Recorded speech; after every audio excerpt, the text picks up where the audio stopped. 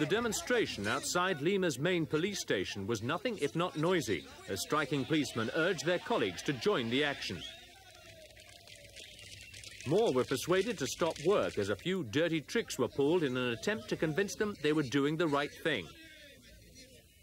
Tempers ran high as the armed forces surrounded the station on the orders of President Garcia.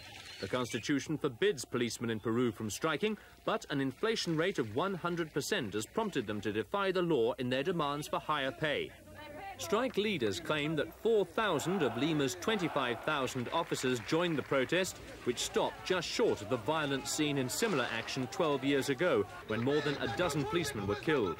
With Lima already under a state of emergency, the present action by police officers has left key installations extremely vulnerable.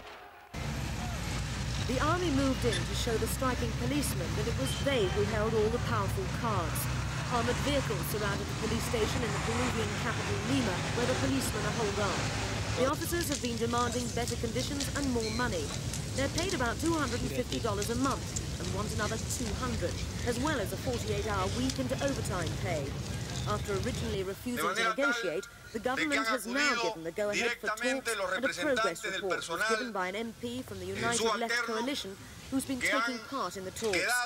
He said a list of the police demands would be taken to the presidential palace, a decision that clearly pleased a group of the policemen's supporters. The government of President Alan Garcia is determined that the leaders of the strike, there in the police station, shall get no help from outside.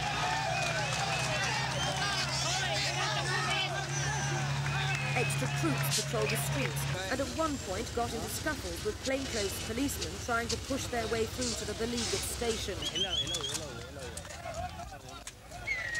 In the end, the troops fired volleys of shots into the air to persuade the police they weren't kidding.